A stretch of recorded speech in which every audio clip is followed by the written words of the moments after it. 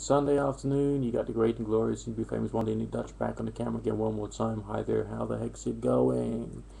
And now we're going to go through the questions and answers section I did on my celebration of 3,100 and whatever it was subscribers that I decided to celebrate on that one particular time. The first one says QCT MWLUAPOT, which apparently stands for quietly chortling to myself whilst loading up a pipe of tobacco. Either that or it's an Aztec god name erupting from my brain. I won't ask a question. I suspect you'll have made the answer video before I see this one. I think that no, you missed a chance there. You actually missed a chance there. But if you want to ask me another question, if I think it's worthwhile answering it, I'll be more than happy to give it a go. So Raindog 951, thank you very much for participating in this session anyway. Next question we got Mrs. Princess, Alfie. I can't quite read that because I got my massive 300 watt light glaring into my eyeballs. But it says here, you know who you are, I know who you are, so what does it matter, you know what I mean? It says here, if you could be invisible for a day, what would you do? I'd rob a bank, but that's just me. Well, hang on a second. If I robbed the bank, basically, if I was invisible, how would I be able to tell that all the money would be invisible? You know what I mean?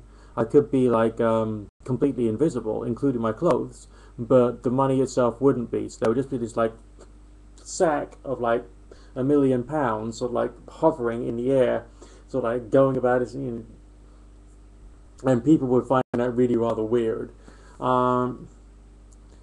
If I was invisible for a day, I would go somewhere where I could get some information, and I would then have a bet with somebody else when I came back to being visible as to what it was that was happening or whatever it was in that location. Alright, so use it for fact finding maybe. But if it happened randomly without any preparation, I think I would spend the whole day just panicking as to where the fuck's my body gone, basically. Okay, if you could literally travel back in time on Earth just for a visit to experience what life was like, what era would it be and what place would you choose? Well, the first thing that springs to my mind would be the era of the dinosaurs. Why? Because I think it would be incredibly cool to see whopping great lizards that walk really slowly and stink, basically. You know, I mean, we see these CGI dinosaurs on TV and we think, wow, but they must be like the biggest, baddest, smelliest creatures on the face of the planet. It must be like London Zoo, but like amplified. It would just be like a curious experience seeing dinosaurs. If I wasn't to do that, I would go back to the War of the Roses just to see what it was like and pick up all the politics, because political debates can interest me and make me, you know, I'm quite curious about that sort of thing. Or maybe I would watch the French Revolution happening. Actually watch it happening. That would be amazing. Do you do a lot of research into Eastern philosophy? If so, what fields do you look into? I used to look into yoga, including Chinese yoga. There is this technique whereby you do a massage, then grasp your testicles and use the energy stored in your genitalia and shoot that up the middle pillar, and it's supposed to erupt out of the third eye or out of the crown of your head. I used to do that. And no, it wasn't a masturbation exercise. Seriously, it was a genuine Chinese yoga exercise designed to provide more energy, stimulates the orange chakra. So, because like Chinese yoga overlaps with Indian yoga at times, and also the you know, chakras and all the rest of it. It's too many overlaps, and it all does the same kind of thing. Apart from that, I used to do the I Ching an awful lot. I don't do that as much because most of my symbologies that I work with are predominantly European because of history. Okay. What is your favorite movie and why? There isn't these days a movie I could watch time and time and time again. When I was younger, it used to be Ghostbusters. You know, I used to think like Dr. Vakeman, yes, totally cool. I want to be like him when I'm all grown up. Well, now I am all grown up. No, I'm not like him, and I'm glad, basically. what is my favorite movie? Uh, I don't think that movie creation art has yet developed to the point whereby movies are sufficiently meaningful to resonate well enough with me. There's been a great quantity of improvements in the theatrical arts as well as special effects, yes, and I think that's wonderful and amazing, but it's not good enough to really get me into the heart. I mean, if something was to really get me in the heart, it would have to be um,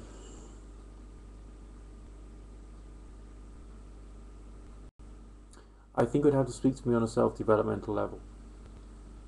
I mean, when I was younger, again, Flatliners was a cool movie. I could watch that time and time and time again because that spoke of things that I thought about. And it spoke to me about my guilt for bad things that I'd done. It spoke to me about my hatred for people who'd, fucked with me.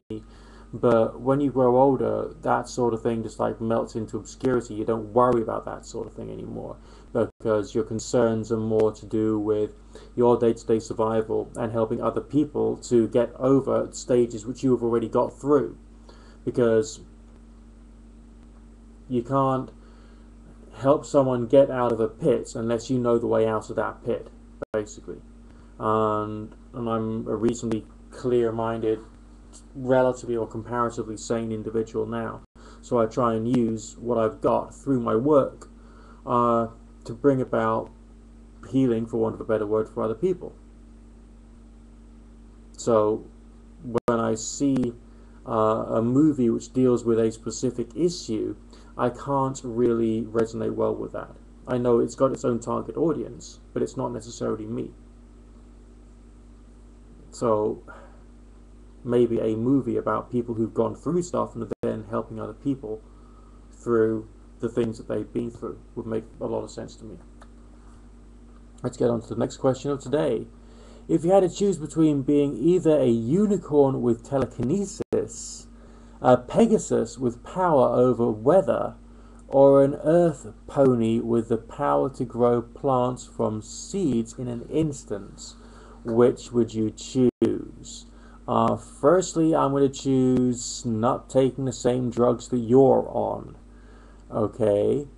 There's this strong, like, four-hoofed creature theme going through your post there, okay? I don't really have a connection, I don't want to be a creature with hooves much. It might be great being a unicorn anyway, because then you've got this like really, really cool thing sticking out your forehead, and I think that would be like totally cool, you know what I mean? But having power over weather, what would I use it for? And if I was to spend all my time concentrating to avert global warming, I would be exhausted. An earth pony with the power to grow plants from seeds in an instant. Well, that would be great. I could go out to the third world and I could save people from starvation. Yeah. If I was to choose, I would be an earth pony with the power to grow plants from seeds in an instant. But with a unicorn's horn. And power over weather. Because there's no point in growing things if you can't control the weather to make sure the climate's good enough to be able to grow things. So it has to be all three. Any tips on learning tarot?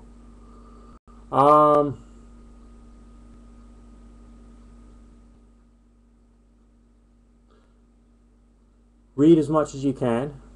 Meditate much. And think for yourself. Do you enjoy the smell of your own farts? Not taking a piss, I respect. Mr. Dutch, some people literally do, apparently.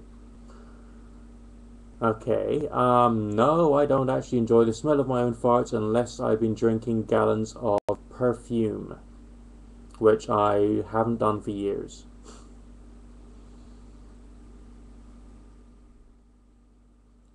Quitting smoking, I'm considering quitting, ha ha ha ha. Okay, don't. Stay quit. It's difficult, but once you've given up a drug or a method of drug delivery. Your only real issue is to stay off it. And if you can do that, you'll be fine. So stay off it one day at a time, all the rest of that. That's all you got to do. If you had to make your best guess based upon the evidence for psi phenomena you've personally researched, what would be your own speculative theory on how and why psi phenomena occurs? This would be my own speculative hypothesis, not theory, and it would be speculative. I would have to say there's another form of matter in the universe which seems to conduct thought, and it can occasionally have some kind of physical manifestation. But how it operates, I don't know, and we appear to be a part of it, and the fact that we are conscious is not just an illusion brought about by the physical structure of the brain and nervous system, but our brain and our nervous system is just a useful receptacle and conductor of it. But that would be very speculative, and I can't even say that that's something I believe. It's just something that I have questions about, but questions are just questions. They are not answers. We can speculate until our toenails fall off. We can speculate forever, but speculation is just bullshit, because we haven't got enough information. All we got is like experiences and research, and they don't mean enough. Final questions. How did you get interested in tarot? I live in Britain. It's a Christian country. Tarot is more likely to be the thing that the occult weirdos in this part of the world are going to use. Okay? What do you see as your influences? I live in Britain.